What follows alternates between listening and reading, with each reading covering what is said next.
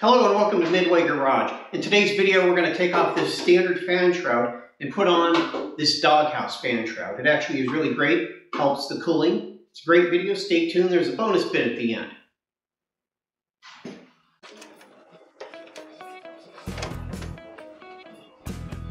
So we start removing the coil from the fan shroud.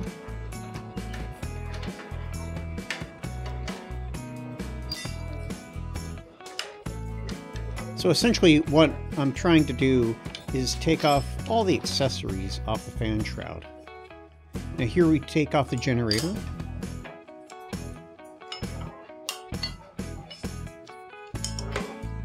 Loosen the bolt and then take off the belt.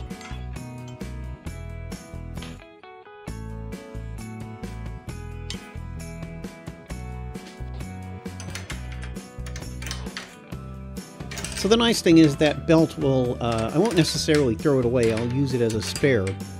We'll put a new belt on at the end of the video. Now this is the generator bracket strap. It essentially straps the generator to the block, really.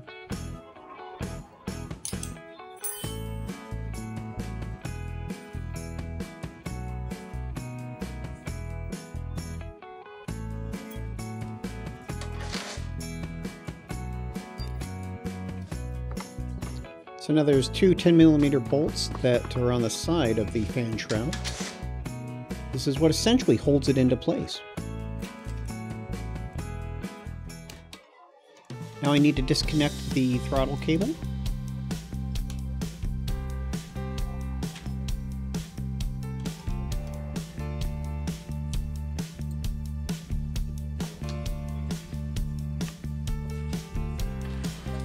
Pull it out the back. And then there's a little tube that the throttle cable goes through. And it's very common you'll find this. I ended up using a clamp to hold it onto the back to keep it from sliding.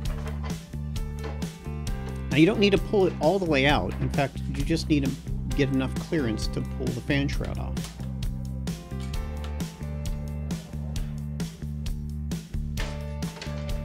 And with the fan shroud off, you can see the old oil cooler. Now I remove the engine tin to get access to the two 10mm bolts that hold the oil cooler on.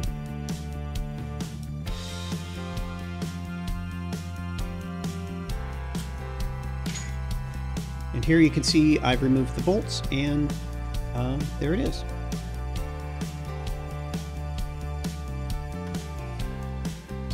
Now there's two grommet or gaskets that go in. Now, I apologize for this, I actually didn't record it, so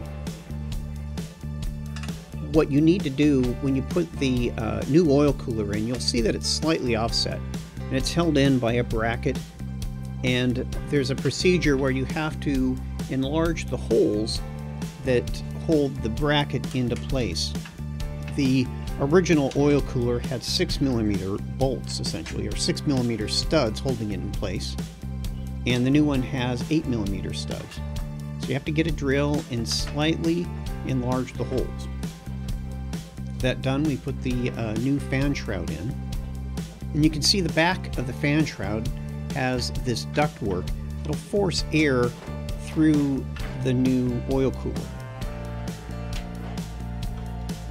And the important thing is it keeps it out of the cylinder.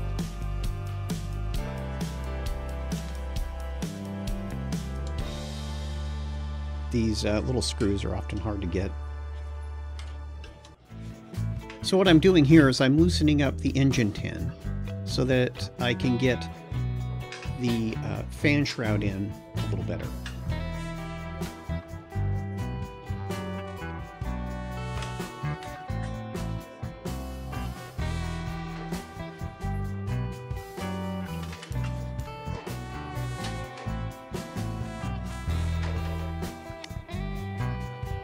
So with that done, the 10mm bolts go back in place.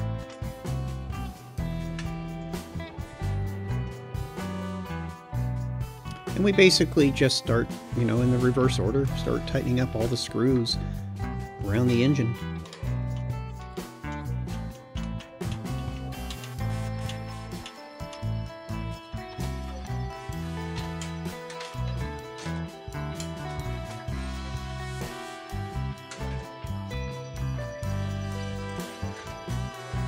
So with the doghouse fan shroud secured on the engine tin, we now put the clamp back on the generator, tighten it down.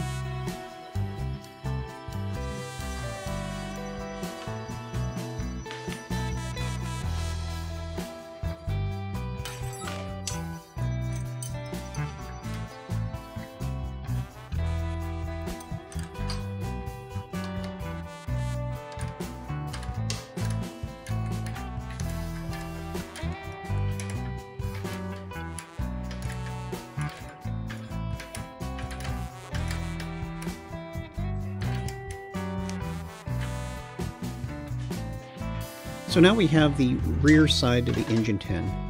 This piece here that I'm holding goes up against the firewall. Now I had to figure out what order to put this in. There's a vent that's on my left, on your right essentially, that channels the hot air out the back into the engine compartment, and you'll see that it actually has to be put in the tin first.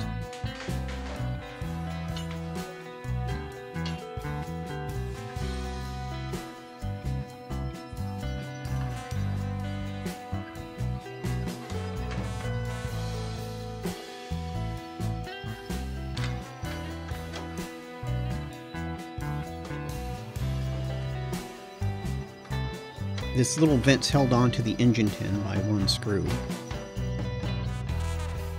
And then this other vent channels the air into that, is held on by another screw.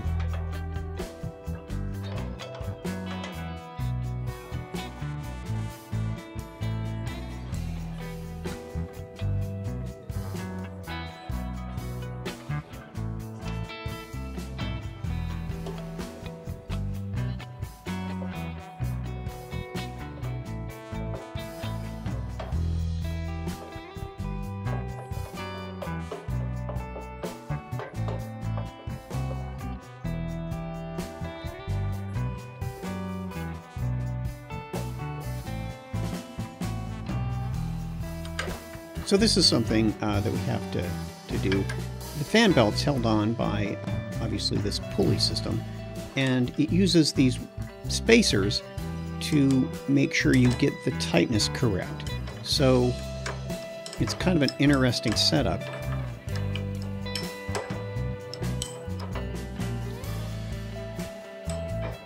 On a Volkswagen, you use these spacers to determine how tight the pulley system is. So essentially what you have to do is you have to take a guess, or put in how many you had before, take the pulley off, and then put spacers in and kind of repeat the process until you get it correct.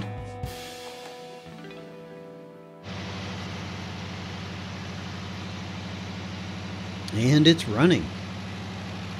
Not too bad. I like the color on the engine shroud a little better. I originally did sort of a hammered gray, but this black is a little more stock.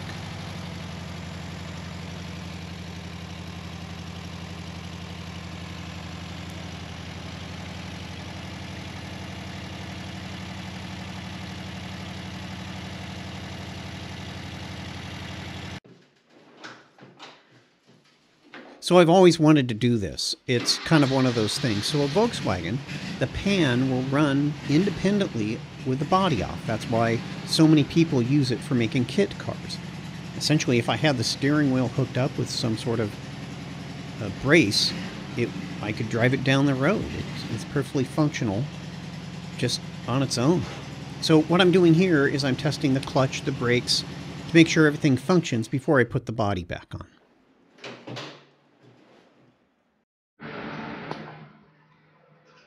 So we got the doghouse fan on, and as you can see in the video, it ran really great, but I wanted to give you sort of a bonus video here. It's really been a while since we've looked at the back of the car, or the pan, and there's actually quite a bit of work that's been done. You can see here I got the fuel line hooked up.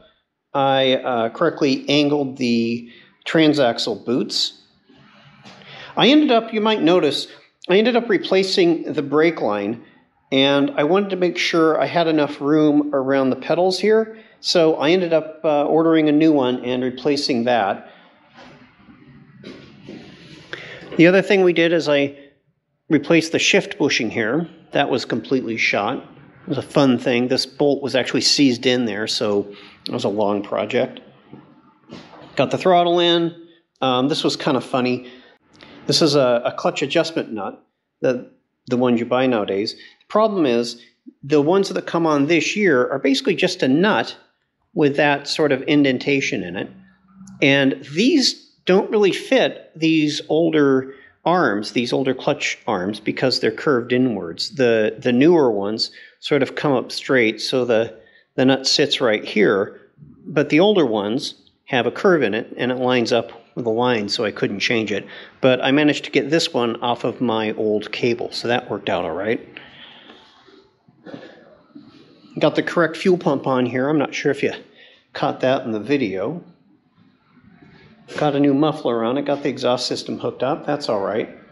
The big news is I got the disc brakes put on, and these look great. The other thing I had to do was replace the king and link pin housing here that holds the wheel on.